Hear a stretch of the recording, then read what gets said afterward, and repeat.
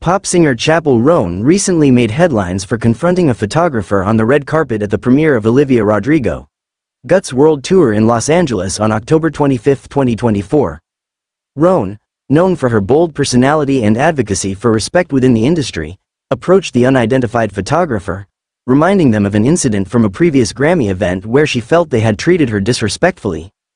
In a clip circulating online, the 26-year-old, hot to go, singer is seen addressing the photographer, saying, "You were so disrespectful to me at the Grammys. You yelled at me at the Grammy party.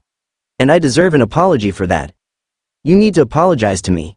As Roan continued to demand an apology, a red carpet escort stepped in to de-escalate the situation, bringing the confrontation to a close.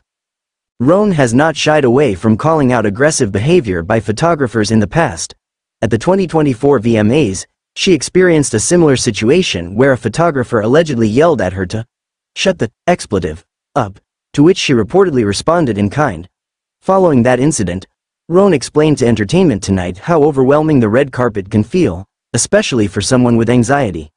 "The carpet is horrifying," she shared, adding, "You don't get to yell at me like that."